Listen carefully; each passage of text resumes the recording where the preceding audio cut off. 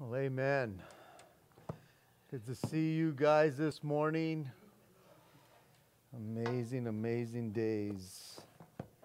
Continue to pray for our high desert up here as it seems to be on fire. Pray for those who already lost their property, their homes, man, up by Pear Blossom in that area right there. And God's, just, again, in that whole stuff, I mean, God continues to do a work.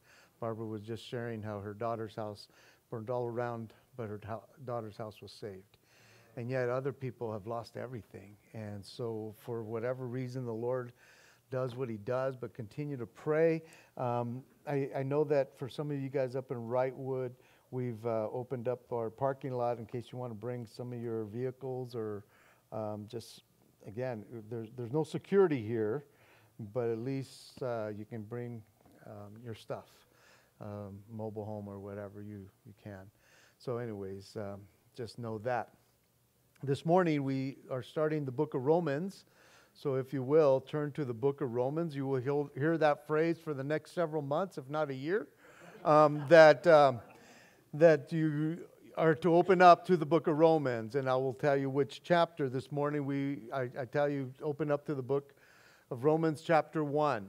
And again, if you want, put a bookmark there because that's where we will be every time for the most part. I'm up here unless it's a special service or stuff like that, but we will be in the book of Romans for a while. If one of the other pastors is teaching, they will be teaching another book, but put a bookmark in the book of Romans.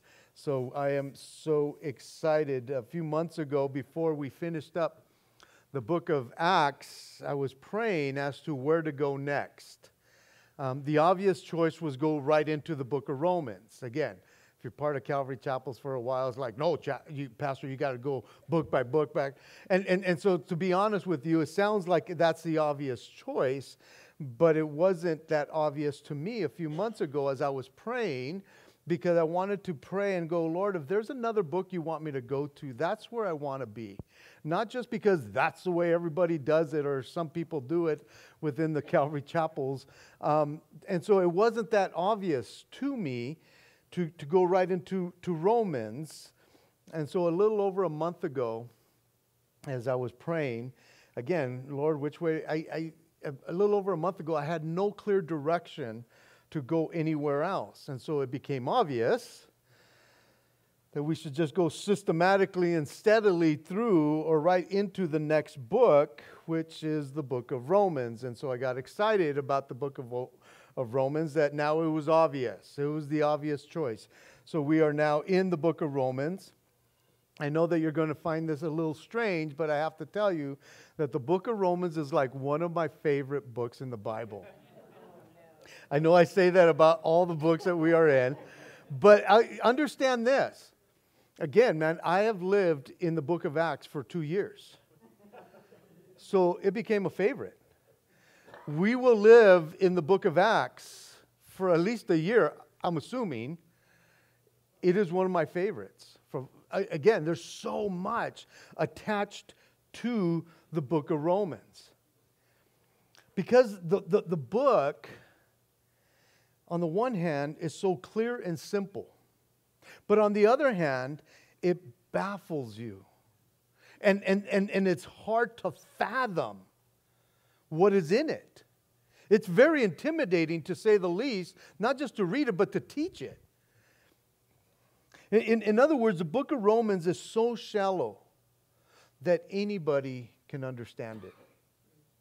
And yet, at the same time, it is so deep that most theologians and scholars will never totally comprehend the depths, the gravity of what is being taught, because there's so much doctrine. And oh, by the way, it's a long introduction.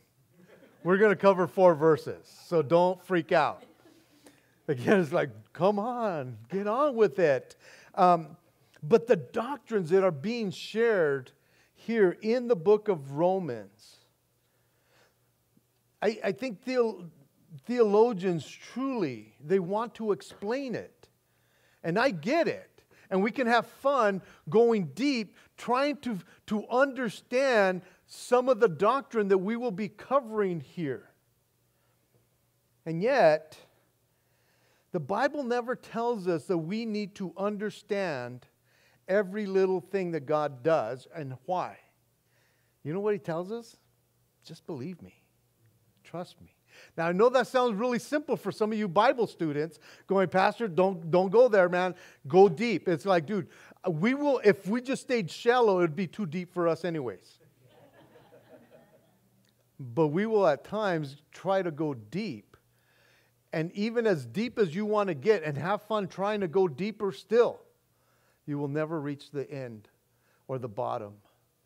Because just what we're going to cover this morning, in the simplicity of who I am to share it with you, even that blows our mind. It will blow your mind as it did mine as I was studying it. Now, most commentators agree that the book of Romans is the Apostle Paul's greatest work. Not just because of the content of the book, but because of the literary style of it as well. And so it is considered by many to be the greatest book in the New Testament. And I get to try to teach it to you. And so pray for me as we go through this book, because again, there's so much that I, again, want to continue to learn and go deep with. But at the same time, how do I convey it to you without talking over your heads? And I know what you're thinking, Pastor Zeke, you could never go over our head because you're too simple. It's like, yes, I get it. But the fact is that we can go, there's so much here that I could, if I had to, go over your head. But again, it's like I have to understand it. But there's so much depth that as deep as we go, I'm going to try and make it as simple as possible too. Because again, we need to trust and believe that what the Word of God is trying to teach us is for our daily lives. Because you could be a theologian and try to understand it all, but how do you live it practically? How do you do that? Theology is easy to teach. Practicality is hard because now we have to live it out. And so the book of Romans has transformed so many lives ever since it was written. And I'm sure that those who heard it or heard it read to them for the first time were blown away as to the content of what was in it. Because they might have had a lot of their questions answered, or a lot of their questions that were answered, and a lot of their doctrine that it was being taught, it was now being established to them, those who heard it read for the first time. Now, church history tells us that Augustine, who lived about 354 to 430 A.D., one of the most influential theologians of the church, or in the church, was impacted and then converted by a passage in the book of Romans. The story goes that he was sitting under a fig tree at a friend's house, crying over his own depravity. And he heard some kids next door singing over and over, "Take up and read, take up and read, take up and read." And there was a copy of Paul's writings here laying near him. And he opened it and read, "Let us walk properly as in the day, not in revelry and drunkenness, not in lewdness and lust, not in strife and envy, but put on the Lord Jesus Christ and make no provision for the flesh to fulfill its lust."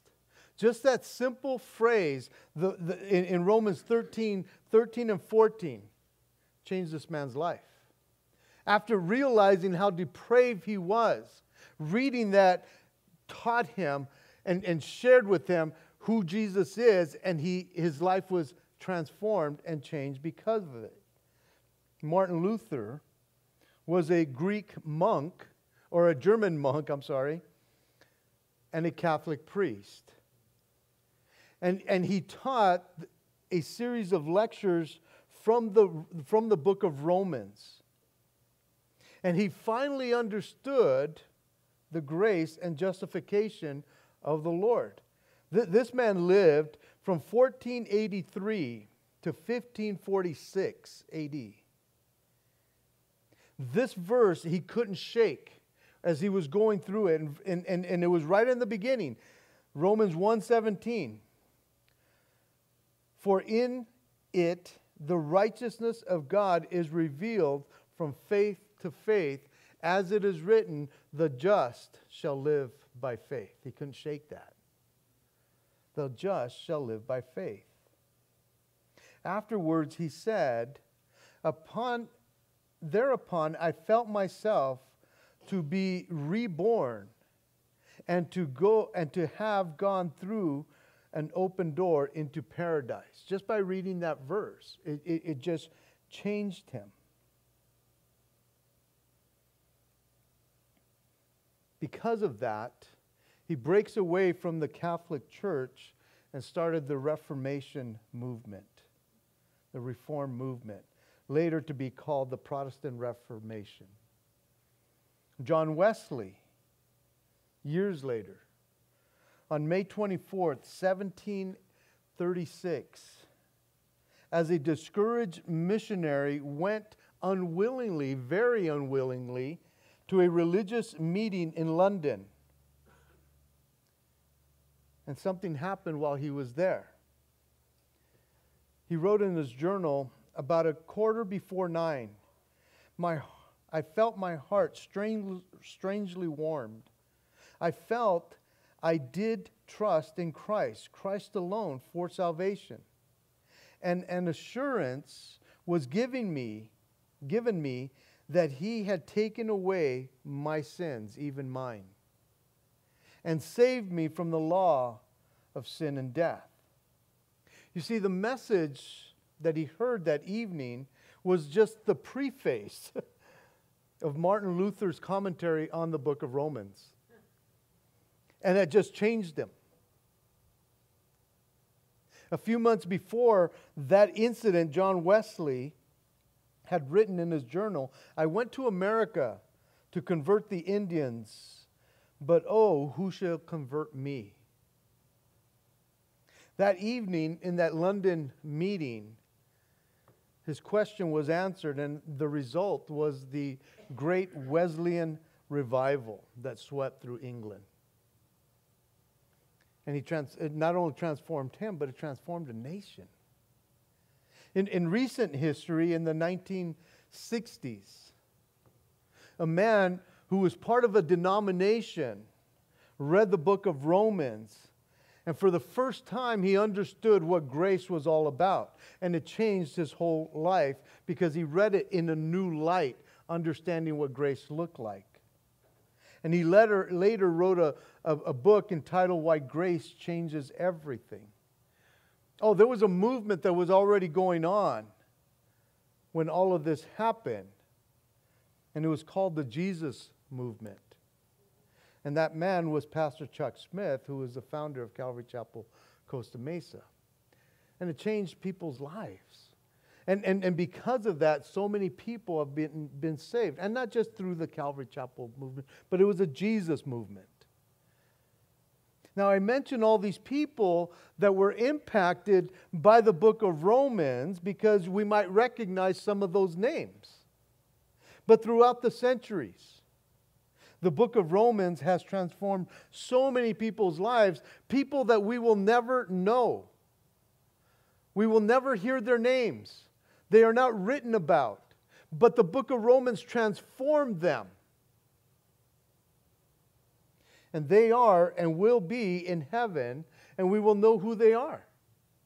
All because they understood what grace looked like and what it meant to be justified. Again, we use the word grace and we use the word justified often. If you try to go to the depth of what grace is, it'll blow your mind. If you try to understand justification, you can't fully understand why. But we trust and we believe that those are two doctrines that we hold on to dearly because it transforms people's lives. The Holy Spirit that stirred the very first people who read and heard this letter is the same Holy Spirit that throughout church history caused revivals and caused transformations in people and in nations. Now, it is that same Holy Spirit who is alive today. Who is the same Holy Spirit that works in your life and works in my life. Nothing has changed with Him.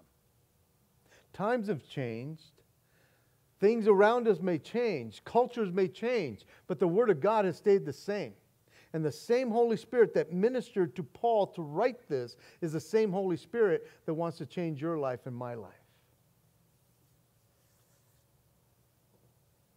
The theme of this book, according to my Bible here, is the gospel of God. The gospel of God. The good news of God. And it has also been referred to, the book of Romans has been referred to as the gospel according to grace. The author of this letter is the Apostle Paul. He wrote this letter in AD 57 or 58.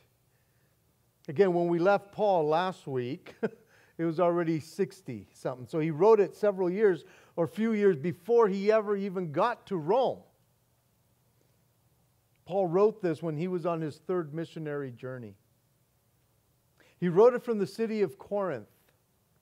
And more than likely, he had sent this letter that he was writing to the Romans with a dear sister in the Lord by the name of Phoebe, who more than likely was involved in trade and all, and she came from a place called Cenchrea, and she probably has some business to attend to in Rome, and so he sends the letter with her so that she will meet up with the brothers and sisters in Rome and hand them this letter. And because there was brothers and sisters and churches started in houses and stuff, it was being read all over the place.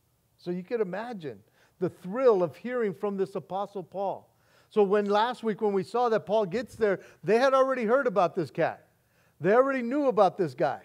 And now he's there in their midst. Again, Paul hadn't visited Rome yet. But there was churches that were there. There was brothers and sisters who were there, who more than likely had heard the word of God over in Pentecost back in chapter 2. Now, Paul was never one to build on another man's foundation, but as of this writing here, not any of the other apostles had traveled to Rome yet. But there was brothers and sisters there, and the work had already started. But Paul wanted to go.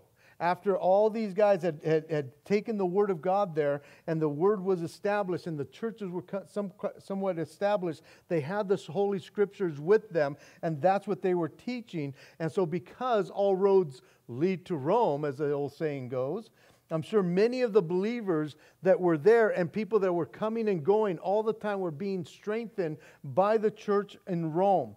And so Paul desired to go to Rome to strengthen the brethren.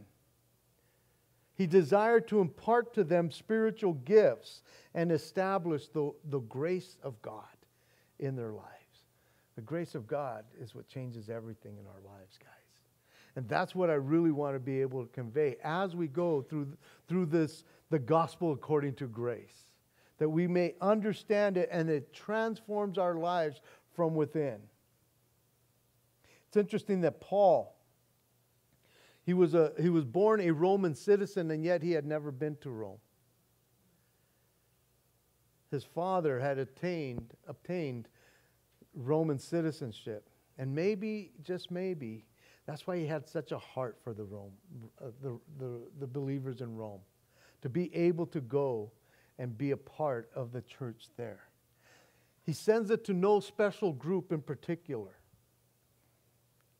just to the church that was made up of Jews and Gentiles.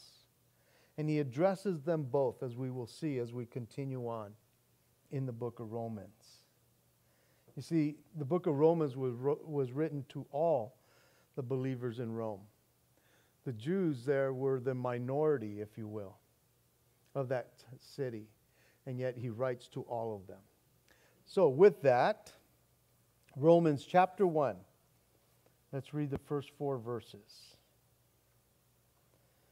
Paul, a bondservant of Jesus Christ, called to be an apostle, separated to the gospel of God, which he promised before through his prophets in the Holy Scriptures, concerning his Son, Jesus Christ our Lord, who was born of the seed of David according to the flesh, and declared to be the Son of God, with power, according to the Spirit of holiness, by the resurrection from the dead. Sounds simple enough. Paul, from Acts 13 on, Paul ditched his Jewish name, which was Saul, and he used his Roman name, Paul, from here on out. That was his name. That's the way he was known. We consider him the great apostle Paul. We look at him as Paul. Whenever we refer to his old life, we always refer to him as Paul, who used to be Saul. But he left that name behind when he became a new creation, and God was using him in such a powerful way that he would always go to his people, the Jews, and when they rejected him, he always went towards the Gentiles. And so he would use his name Paul all the time. And so from here on out, we always see him introducing himself in all the letters that he writes as Paul. Not Saul, but Paul. In those days, it was normal to start off a letter with your name. I think oftentimes now, even our text or if anybody ever writes letters, it's always at the end. But here in this culture, you always started by using your name. And because there was other people by those names, it was customary to give a little info, a little intro, if you will, more detail of your credentials even, of who you were. And so he starts off here, Paul, a bondservant of Jesus Christ. It's a funny way to start off your letter. But this was part of his credentials. He was a bondservant. Simply put, Paul identifies himself as a slave. The word that is being used here for slave in the Greek, there's different words for slave, but this one happens to be doulos. Some of you guys have heard that term before, a doulos. A doulos is a person owned by another person. But it has the meaning in the Old Testament of a slave who, in love for his master, binds himself to his master for life. I think it's in Exodus, it tells us that they would take that slave who was now free to go oftentimes to say, but I want to live with you. And they would take him to the doorpost and get an awl and they would pierce their ear as a sign, putting something on it, that man is a slave, but he is doing it willfully now. He has the freedom to go and be a free man, but he chooses to be a slave to another man. And again, oftentimes those people did that because they had their master who cared for them, who loved them. Oh, they were still property, don't get me wrong. But they bound themselves to their master for life. To say, I will be your bondservant, your doulos forever, until you die or I die.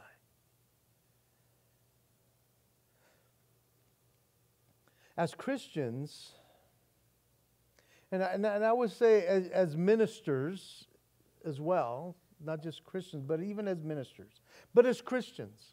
As Christians are not hired servants. We are slaves, committed to the service of our Lord and master, who is Jesus Christ. It's a willful thing that we become a slave to our master. It's interesting because the word master is the same word for Lord. And I think oftentimes as Christians we want a Savior. We need a Savior. And He's our Savior, but is He really your Lord? Well, of course, Pastor Zeke is my Lord. It's like, then why, as a servant, as a slave, do you ever say, no, Lord, not so? You can't. You're not supposed to. Oh, we have a free will to say, Lord, I don't think that's a good idea, Lord. But as a slave was never, those things never were uttered to his master. No, not so. Not today. A slave does not manage his own life. The person who calls himself a slave of Christ acknowledges that the Savior has power over him as Lord and Master. Sometimes people, as they're sharing, it's like, is He your Savior? Yes, but is He also your Lord? And that's another question. Because we really have to check that out, because if we call Him our Lord, then there's something attached to that that's saying that you're putting yourself under His control, that you do not have control of your own life anymore. And I know that for some, especially those of us who like control and have control and take control, to be able to submit ourselves unto the lordship of our Lord Jesus Christ, what we're saying is, my life is not mine. The decisions I make are because you've allowed me to go in this direction. Paul, I love the fact that Paul wore this title gladly. It was his honor. Even though it sounds like it's nothing to be proud of to be a slave. Especially among the Roman citizenry, because it is believed that there was an estimated 60 million slaves in the Roman Empire at that time. They were property for people. They were nothing else but being owned by other people. And again, some people didn't like that, I'm sure. And yet when Paul introduces himself, he doesn't use his other title that he's going to share right now. He uses this one first and foremost, because he understood who he was in Christ and where he stood in Christ. Oh, he says, oh, Paul, a bondservant of Christ, of Jesus Christ, I was called, though, even though I'm a slave, I was called by the Lord to be an apostle, separated to the gospel of God. In other words, I have submitted myself to the Lord, and He is the one that has called me to say, this is what I need you to do as my bondservant, as my doulos. This is what I'm calling. This is your position. This is what I'm calling you to go do. Again, when we understand the whole thing of slavery, the owner, he picked and chose where he put his property, where he put his slaves. Some were indoors, some were outdoors, some were over other slaves. Paul just so happened to be called an apostle for the Lord Jesus Christ. And that word apostle means one who is sent out. Not for his own glory or his own name. He was sent out by the authority of the Lord, and he was commissioned by the Lord as an ambassador, a delegate. Ambassador and delegates, they don't go and bring out their own agenda. They're bringing up the agenda of who sent them. They have their own opinions, and they can disagree with the one who sent them, but they are not to display that. They are there to say, this is what my master wants. This is what I'm called to do. Again, call yourself an ambassador. Call yourself one who is sent. Are you going out into this world preaching and teaching your own agenda?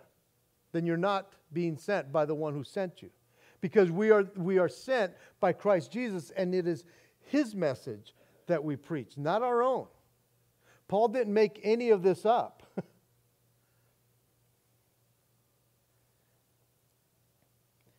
He was representing, and we might not be apostles, we might be apostles, but not apostles.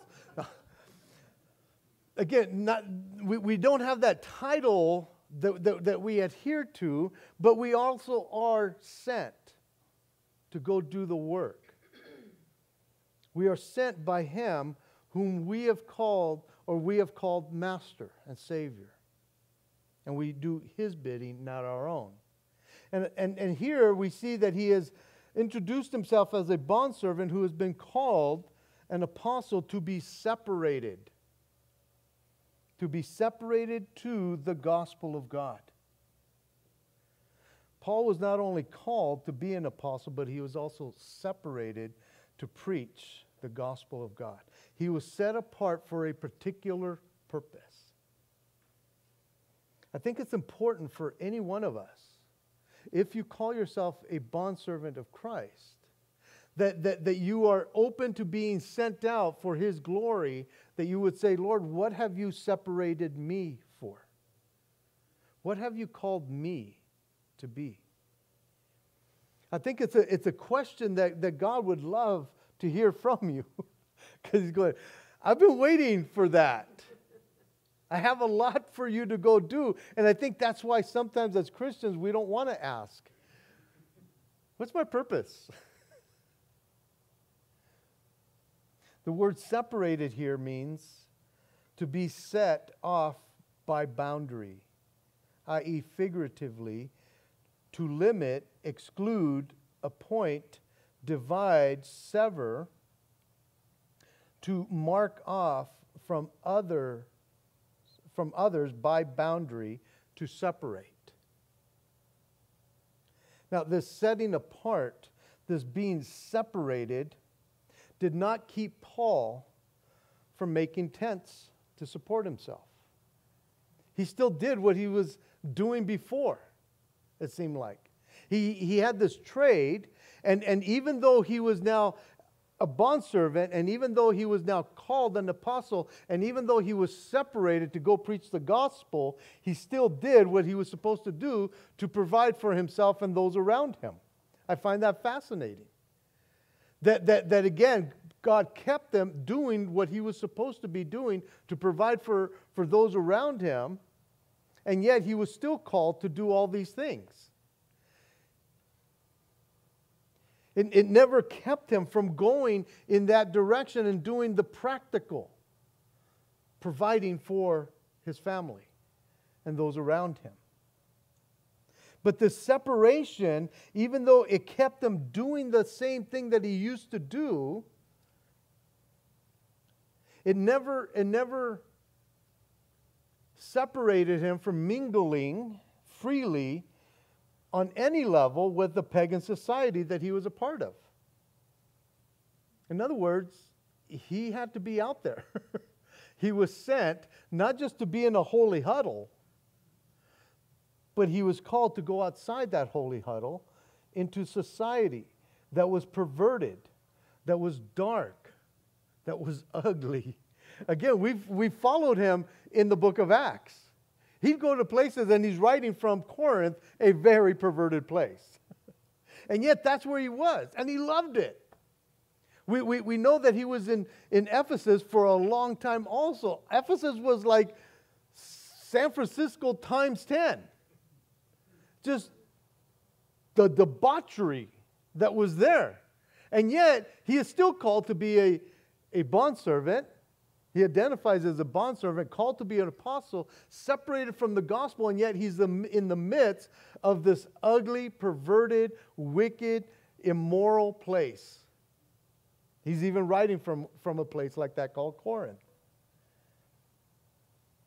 In other words, even though he was separated to something, he didn't make himself isolated from other things. He wasn't like the Pharisees who when they were separated, and it's interesting because the word Pharisee means separated ones, they separated themselves from the yucky people, the sinners and the tax collectors. Yuck. And yet Paul, or Jesus, shows us that that's who he sat with and ate with. And Paul was the same way, even though he was separated for the gospel. It never hindered him from going right into the midst of what perversion looked like in the day. He put himself in there. And I'll tell you why he was able to do that, because he understood who he was in Christ first and foremost. He wasn't his own. He wasn't there for his own agenda or his own pleasure. He was there because he was a bondservant. And his master says, I've called you to go out, and I'm calling you out to these perverted places. But you're not going to indulge in their perversion.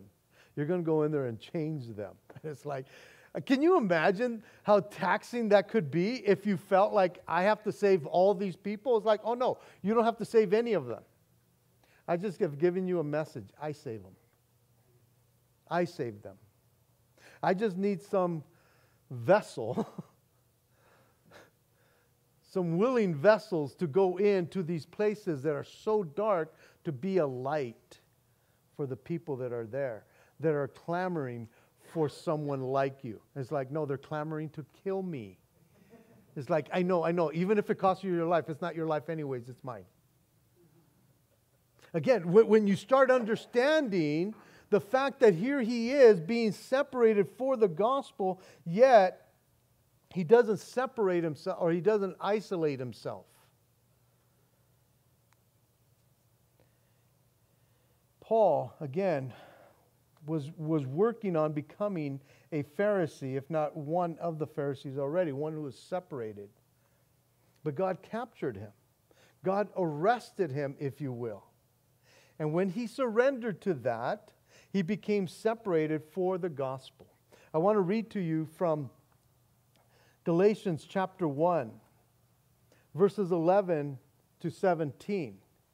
Paul, and I think we've read this in the last few months, but Paul says this as he's writing to the Galatians.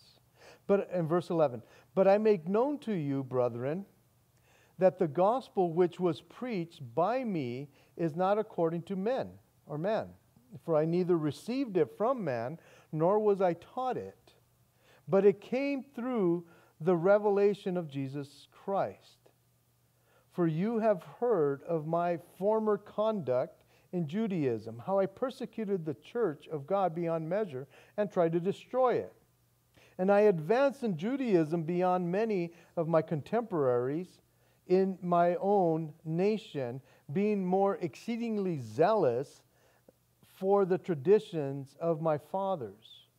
But when it pleased God, who separated me from my mother's womb and called me through his grace to reveal his Son to me that I might preach him among the Gentiles, I did not immediately confer with flesh and blood, nor did I go up to Jerusalem to those who were apostles before me, but I went to Arabia and returned again to Damascus. He was called.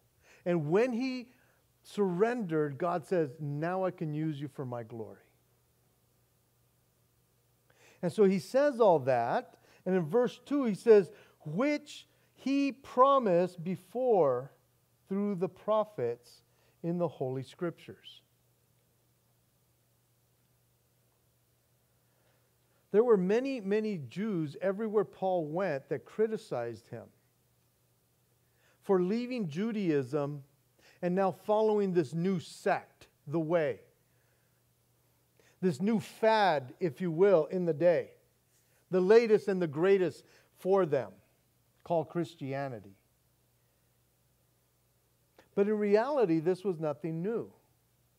Even though it may seem like it was new, it was nothing new. This gospel which Paul was separated to was promised in advance long ago, way before Paul had ever even come on the scene. You see, this doctrine, this teaching, the gospel, the good news, had already been announced before through the prophets, and it was in the holy, sacred scriptures that the Jewish people owned. It had all been in there. Through the prophets. The word prophets here is used to include those who wrote as well as those who spoke. And they all knew who these prophets were.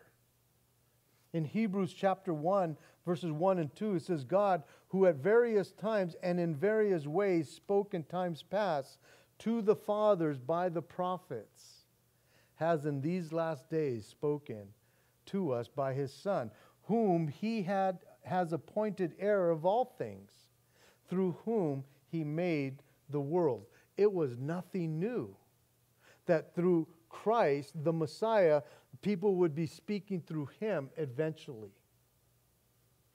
Because it says that it was in the Holy Scriptures. Again, referring to the Old Testament here, the OT. They're called holy because they were inspired by the Holy Spirit. And they were regarded as separate from all other writings and worthy of all reverence, not to be worshipped. Understand that. We don't worship the Word of God. We worship the God of the Word. That's who we worship. It was worthy to be revered, these writings, because they are the Word of God. The Apostle Paul is saying that he was not about to advance or declare something new.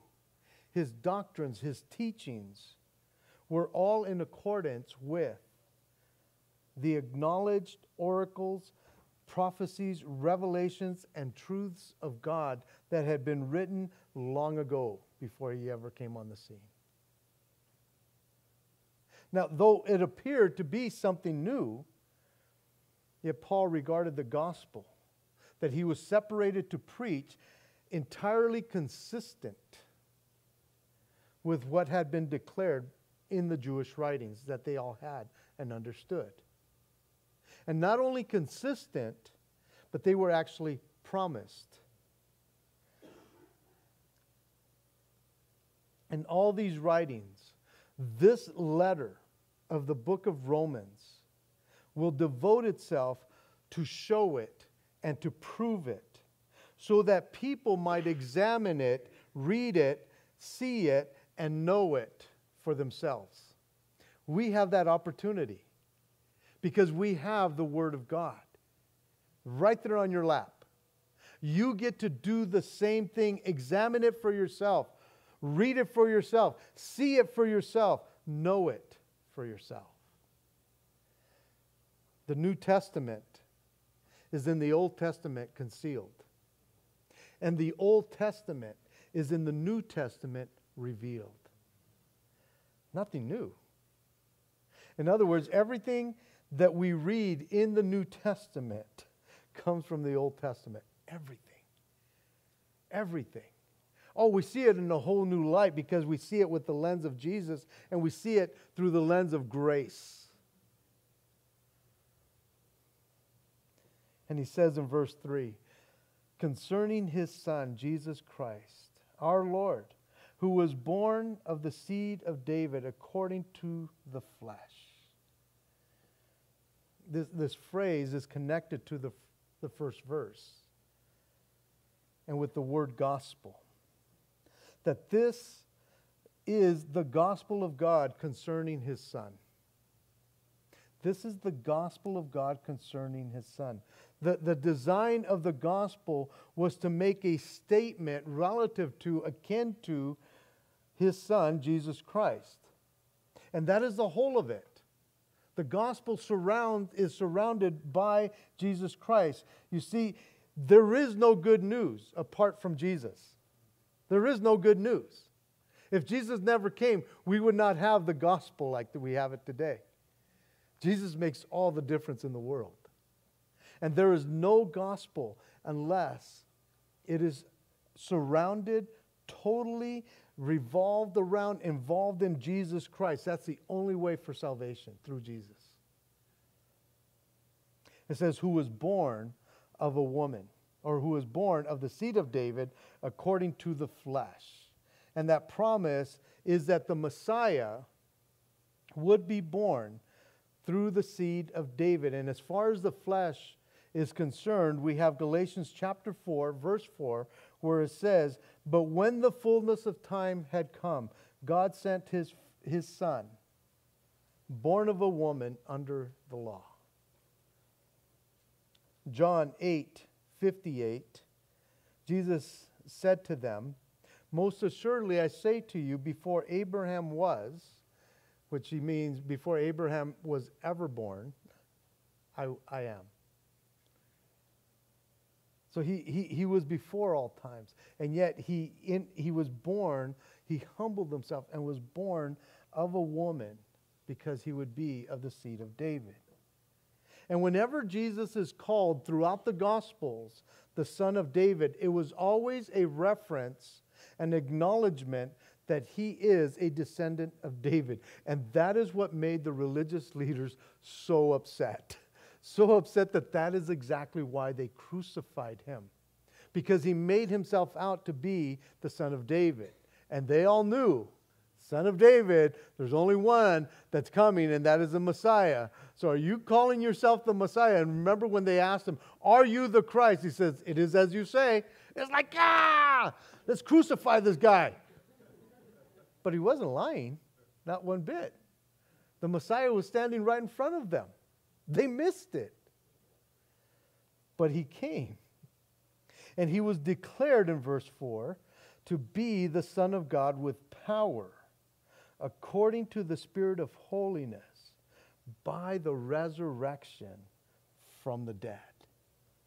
It was promised that he would be declared, appointed, decreed, determined, ordained to be the Son of God with power that is according to the Spirit of holiness. So all of this speaks of the fact that Jesus was all man and all God at the same time. Okay, I'm going to explain it, and we're going to go so deep, and you're going to totally understand. I'm kidding.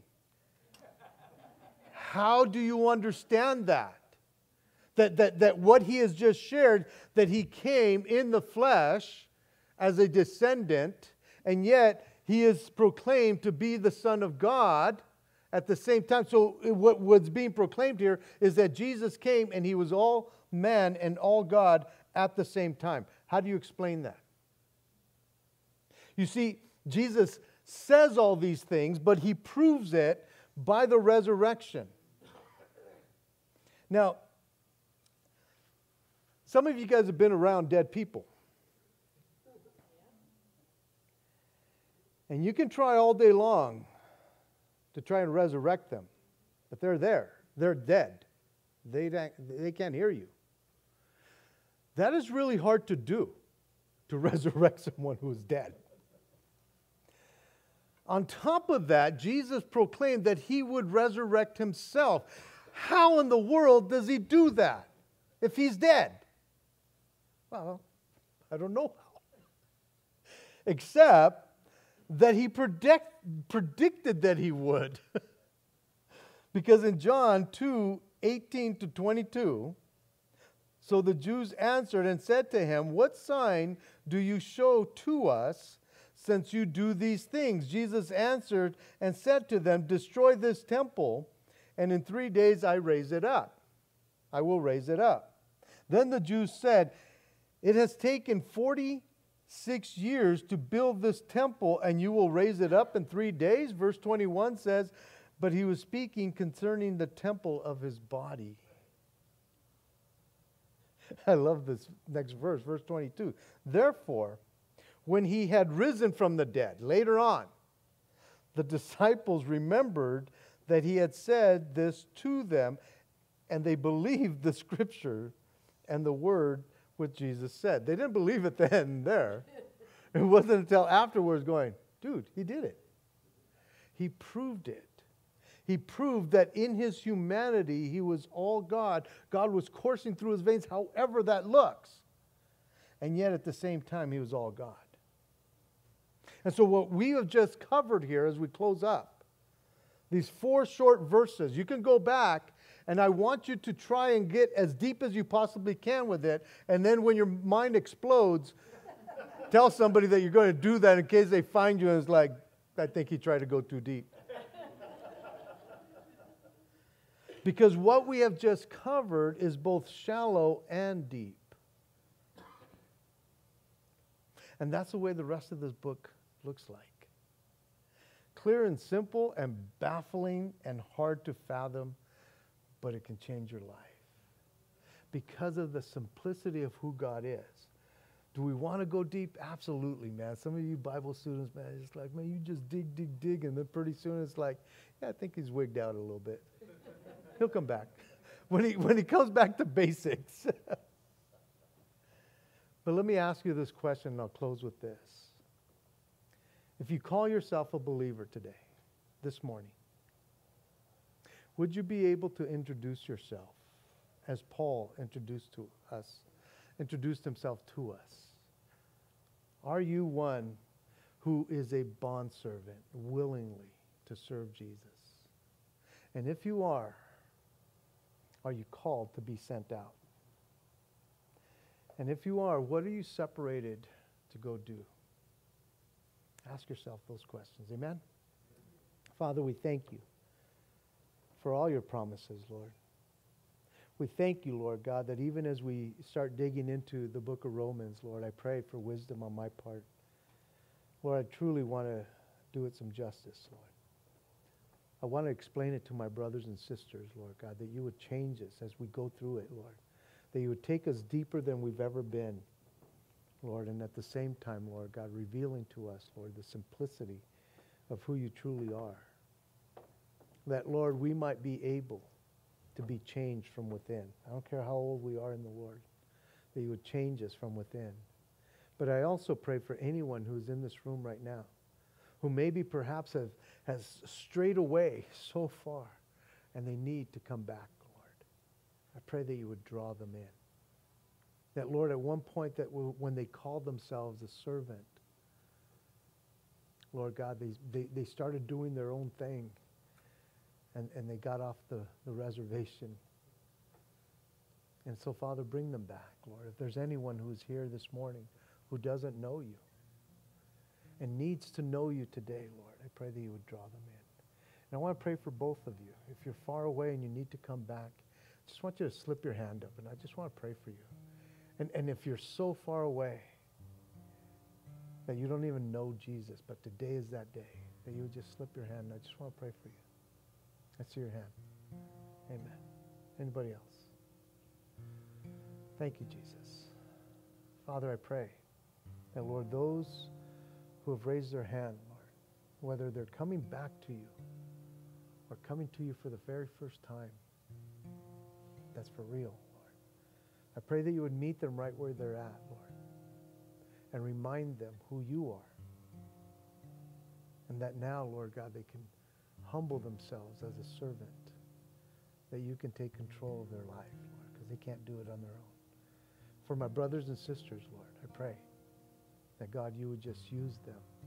If they call themselves servants, Lord, if they've been called to go out, Lord, that they could be a light wherever they find themselves. Separated, Lord, from this world, but being able to penetrate this world nonetheless. So go before us, we ask, in Jesus' name. Amen. Let's stand as we sing this last song.